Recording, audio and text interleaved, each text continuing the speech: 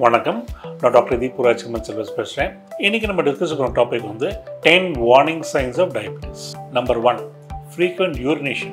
Urine pass பண்ண frequency வந்து எப்போ அதிகரிக்குதோ, அதாவது ஒரு நாளைக்கு வந்து 6 தடவை மேலே யூரின் பாஸ் பண்ண போதோ, இல்லைனா ராத்திரி வந்து தூங்குறதுக்கு அப்புறமா ஒரு தடவையோ 2 தடவையோ யூரின் பாஸ் பண்ணுறதுக்கு எழுந்திரிக்கும் போதோ, அப்போ வந்து இதுக்கு பேர் வந்து பாலியூரியான்னு கருதப்படும்.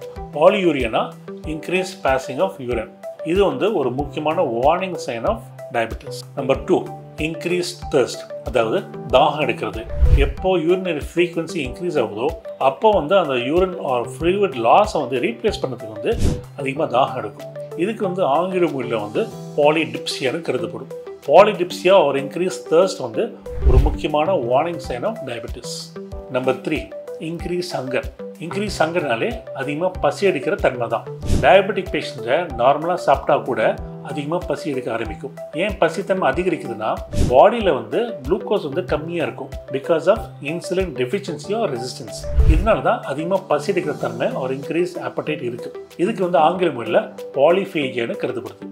Number 4, unexplained weight loss. Diabetic பேஷண்ட்ஸ்க்கு வந்து increase amount of weight loss நடக்கும். ஏன்னா பாடியில் வந்து குளுக்கோஸ் மெட்டாபாலிசம் வந்து அதிகமாகவே அஃபெக்ட் ஆகும். இந்த மாதிரி அன்எக்ஸ்பிளைன் வெயிட் லாஸ் நடக்கிறது வந்து type 1 as well as type 2 டயபெட்டிஸில் இருக்கும். நம்பர் 5, ஃபெட்டிக். ஃபெட்டிக்னாலே ரொம்ப டயர்டாகிற ஒரு தன்மை தான். டயபெட்டிக் ப்ரீ டயபெட்டிக் பேஷண்ட்ஸில் வந்து குளுக்கோஸ் மெட்டாபாலிசம் அதிகமாக அஃபெக்ட் பண்ணுறதுனால ஃப்ளக்டுவேட்டிங் பிளட் சுகர் லெவல்ஸ் இருக்கும். இதனால நிறைய பேர் வந்து ரொம்ப ஈஸியாக டயர்டாக சோர்ந்து போயிடுவாங்க. இந்த மாதிரி ஒரு முக்கியமான அறிகுறி இருக்கும்போது உடனே நம்ம சுகர் ஸ்டேட்டஸ் வந்து நம்ம செக் பண்ணி பாதுகாக்கிறோம். Number 6, பிளரி vision. பிளரி விஷன்னா கண் வந்து கொஞ்சம் மங்கலாக தெரியுது. இந்த மாதிரி பிளரி விஷன் எதனால வருதுன்னா, டயபெட்டிக் பேஷண்ட்ஸ்க்கு வந்து பிளட் சுகர் லெவல்ஸ் அதிகரிக்கும் போது நம்ம கண்ணுக்குள்ளே இருக்கிற லென்ஸுக்குள்ளே இருக்கிற தண்ணி வந்து வெளியேற்றும். அதனால தான் பிளரிங் விஷன் நடக்கும். இது வந்து ஒரு முக்கியமான warning sign of diabetes. Number 7, slow healing wounds R cuts.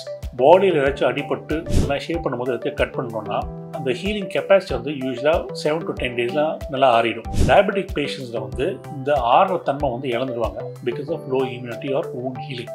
இதனால நார்மலாக ஹீல் ஆகிற வூண்ட் 7 டேஸில் நடக்கணும்னா டயபெட்டிக் பேஷண்ட்ஸில் 10 to 14 டேஸ் வரைக்கும் ஹீல் தடிக்கும். இதுவே ஒரு முக்கியமான warning sign of diabetes. Number 8, frequent infections. Diabetic patients வந்து சுகர் லெவல்ஸ் அதிகமாக இருக்கும்போது அவங்களோட பாடியோட immunity and wound healing capacity வந்து குறைஞ்சிரும். இதனால நிறைய பேருக்கு வந்து இன்ஃபெக்ஷன் வரும். முக்கியமாக lung infections, urinary tract infections and east infections. இந்த மாதிரி வரக்கூடிய இன்ஃபெக்ஷன் இருக்கும்போது அது ஒரு முக்கியமான warning sign of diabetes. Number 9, tingling R numbness of hands and feet. Diabetic patient வந்து பிளட் சுகர் லெவல்ஸ் அதிகமாக இருக்கும்போது ஆட்டோமேட்டிக்காக நர்வ் எண்டிங்ஸ் வந்து ஓரளவுக்கு டேமேஜ் ஆகிடும்.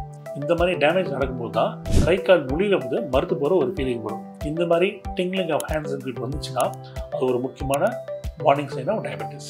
Number 10, dark skin patches. Blood sugar levels அதிகரிக்கும் போது சில பேருக்கு வந்து ஸ்கின் சேஞ்சஸும் நடக்கும். ஸ்கின் சேஞ்சஸ்னால் முக்கியமாக கழுத்து பகுதியில், அக்கில், கிராயின் ஏரியாஸில் இருக்கிற ஸ்கின் வந்து கொஞ்சம் தடிப்பாகவும் வெல்வெட் டெக்ஸ்சரில் மாறும் அண்ட் முக்கியமாக மாநில கலர் சேஞ்ச் நடக்கும். இந்த மாதிரி டார்க் வெல்வெட்டி ஸ்கின் பேச்சஸ் வரும்போது அது ஒரு முக்கியமான வார்னிங் சைன் ஆஃப் டயபெட்டிஸ். சரி, இன்னைக்கு வந்து 10 வார்னிங் சைன்ஸ் ஆஃப் டயபெட்டிஸ் பற்றி டீட்டெயிலாக தெரிஞ்சிச்சு. இதுக்கு மேலே உங்களுக்கு ஏதாச்சும் கேள்வி கொஸ்டின் இருந்தால் தயவு செஞ்சு கமெண்ட் செக்ஷனில் எழுதி போடுங்க. எங்களை எவ்வளோ சீக்கிரமாக உங்கள் கேள்விக்கு பதிலளித்து பூர்த்தி பண்ண முடியுமோ பூர்த்தி பண்ணணும். சரியா? நன்றி, வணக்கம்.